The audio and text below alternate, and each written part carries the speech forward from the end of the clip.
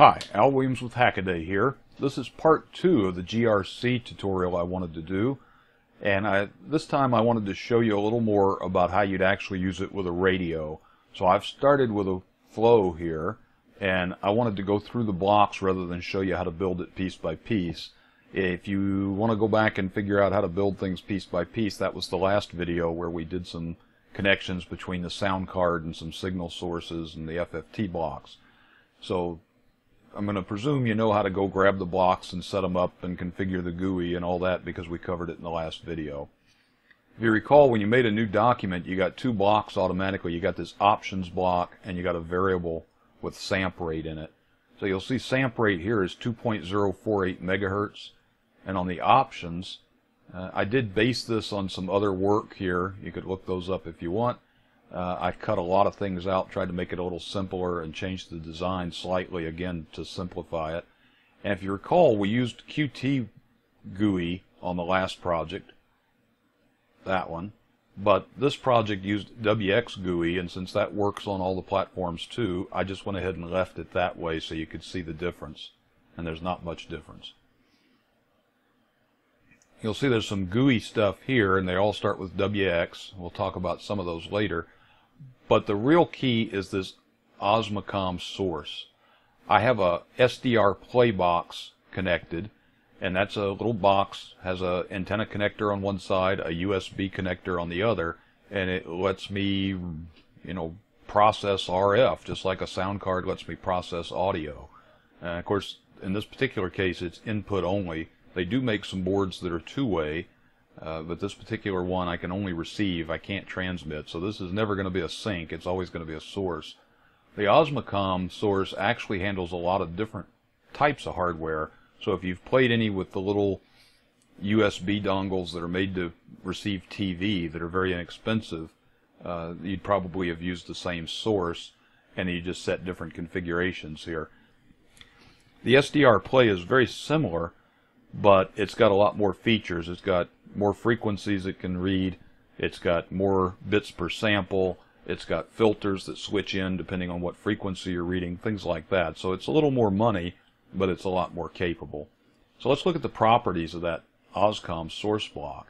You'll see it already puts out complex numbers. If you recall in the last example, we were getting floats from the sound card and we had to convert them to complex if we wanted complex data. In this case, the only thing that'll come out of here is complex data, and that's the I and Q samples if you're familiar with SDR. Some of these options are probably for other hardware because they don't make much sense. For example, channel 0 antenna 0. Well, there's only one antenna, so I'm going to guess that's not really for this piece of hardware. But you can see the usual suspects: sample rate, the frequency we want to read. I've got the offset and IQ balance modes to auto. I did leave the RF gain to manual, and I've got that set to a GUI item called RF gain. We'll look at that in a little bit. And you can see the bandwidth is considerable, over 1.5 megahertz. The first thing you'd normally do if you had a radio block like this is you're going to translate the frequency you want down to 0, and then you're going to cut off the frequencies you don't want with some sort of filter. There is in fact a translating FIR filter that you can use to do that, but in this case the source already has translated that frequency down to 0 point for me. So I didn't really need to do that. So all I did was just pick up a normal low-pass filter, you can see right over here, and put it in. You can design all sorts of sophisticated filters using all sorts of different blocks, and you can see that here. A Hilbert filter will let you recover the IQ signals, for example, or you can do FFT filters or DC blockers, whatever you want. I'm not going to cover it here, but if you really do want to get into designing interesting filters, there's a filter design tool on the tools menu, and it's very powerful. It lets you pick the kinds of filters you want, the mechanism for implementing them, the number of poles, or taps rather, all these different things that you can do. You can analyze it, and then you can save it off, and you can load it in. So I'm not going to cover this, but it's pretty interesting that there's a very powerful filter design tool that you can use to build custom filters here. When this data comes out, it's at that sample rate, which is basically 2 megahertz per second, and I'm just driving that FFT sync directly from there, so you can kind of see the whole band in a big display when it's running. But that's a lot of data to be processing just to pull an AM radio signal out. So I've got this low pass filter like I mentioned, and one of the things it's going to do is it's going to decimate that sample rate, and that's just a fancy way of saying I'm going to divide. So 2 megahertz basically divided by 32. And if you notice, this sync is set for the same sample rate, but this sync that comes after the low pass filter is set for 64K, and that's that sample rate divided by 32. In fact, if you look in the properties, that's exactly how I wrote it, as sample rate divided by 32. So if you change the sample rate, that would still get the right number. So once it goes through that low pass filter, everything above 5 kilohertz is going to get cut off, and we'll have a different sampling rate. I needed to sample it even further. I needed a fractional sample because I want to go to 48 kilohertz for the sound card. And so I used a rational resampler. And you notice it's got an interpolation and a decimation. So essentially it divides by the decimation and it multiplies by the interpolation. So if you work it out, the 64K divided by 16 and then multiplied by 12 gives me the right rate that I want. That's all that block really does. So now we're going to go into what in a traditional receiver would kind of be the IF stages, and I just have an automatic gain control here. There's a couple of parameters. There's also a couple of AGC blocks you could use. I used the AGC3 because it kind of captures fast. But you might want to put some user interface on here. You could do things like a slow versus fast AGC, things like that. You could put gain in here. I didn't need that. There's ways to do other things. You can read about it in the documentation. But this essentially is just an automatic gain control. It keeps a strong signal from swamping everything, and it tries to bring the low signals up to this maximum gain. Now, in a regular AM receiver, I might have a diode to do my demodulation. Here I've got this AM demod block, and you can see I'm still at 48 kilohertz. I don't decimate any, although I could, right? If I needed to change the rate for the sound card, I could do that here in one swoop.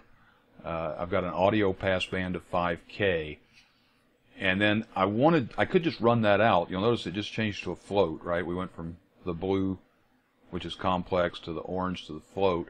And you know, if you go to help and hit types, if you can't remember, you can actually see all the colors and all the types that go with them.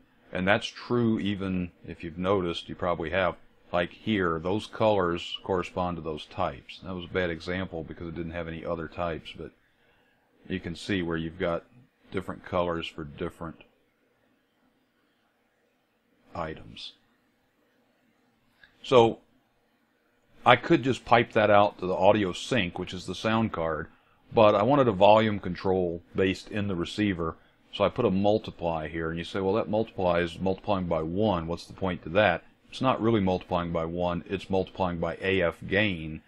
And AF gain is this GUI slider whose default value is 1, but I could change it at runtime. So there's a couple of things that are hooked up to GUIs. We have an RF gain slider, and then the frequency actually comes out of this text box, but we add a coarse offset and a fine offset using these sliders so that you can kind of fine tune it. And there's the filter width. There's a few other things, but that's the main items.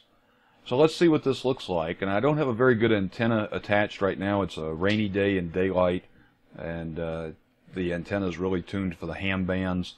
But let's see if we can't hear a few things over the speakers, and I'll assume my microphone will pick up what's on the speakers. So I set the default to 15 megahertz, which is WWV frequency, and we don't hear anything right now, but very likely it's because we need a little more RF gain.